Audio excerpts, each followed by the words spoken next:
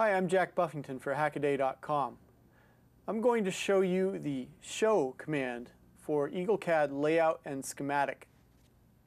If we look at the screen, right here, this little eyeball up here in the tool palette is the show command.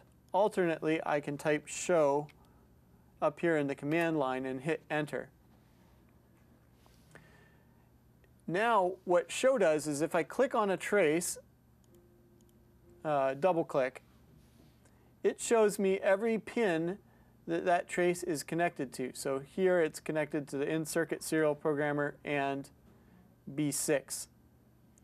It's not terribly useful in schematic, but if I go over to layout,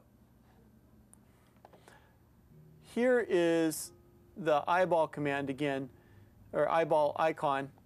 I can also type show in the command line.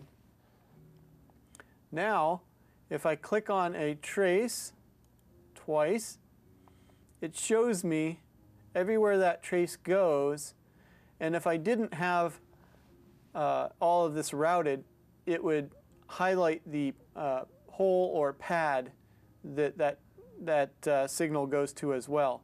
So that's a very handy one for figuring out, okay, I've got my ground trace here, I need to get it connected to ground. Where's the nearest ground? So you don't have a trace that's going all over the place.